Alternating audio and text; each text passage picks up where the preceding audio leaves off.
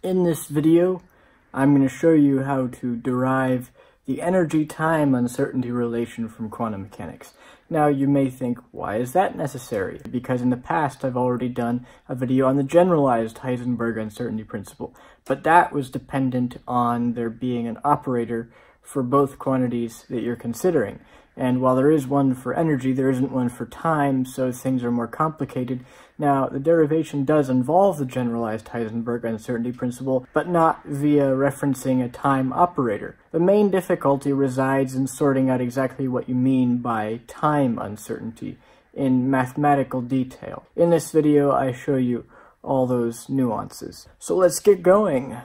Under normal circumstances, when we say uncertainty in quantum mechanics, we mean the standard deviation. This can be calculated for a given quantum state and observable from the quantum state's wave function and the observable's operator. This is done with this formula here, where the brackets mean expectation values. When considering the energy-time uncertainty principle, the situation is a little more complicated than this.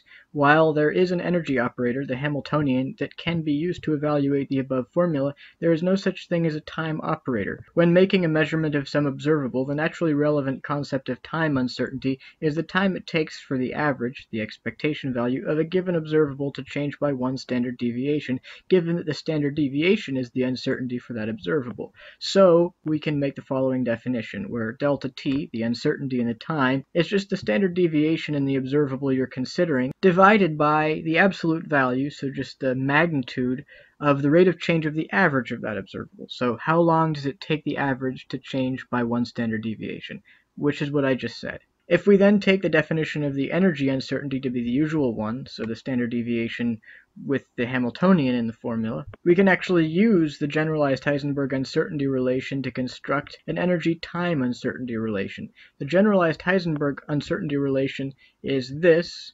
Now, in order to actually use this to get an uncertainty relation for energy and time, we need the assistance of the generalized Ehrenfest theorem, which is this.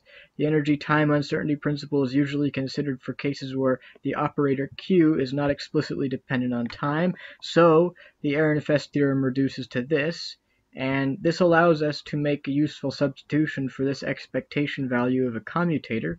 It allows us to replace it with this quantity here, which gets us down to this ultimately, and we see that uncertainty in the time that we defined earlier, and we already set uncertainty in the energy equal to the usual standard deviation, so substituting those in, we've got this, which is the energy-time uncertainty relation. That's how it comes about.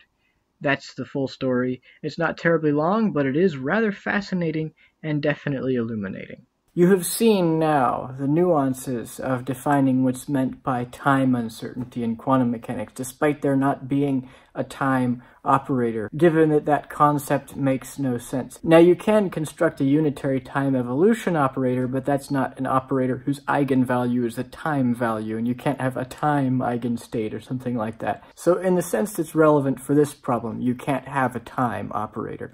And you saw how to use that new concept of time uncertainty with the ordinary generalized Heisenberg uncertainty relation to yield the energy-time uncertainty relation. I hope you enjoyed this video. If you did, please give it a thumbs up, and don't forget to subscribe. Dietrich out.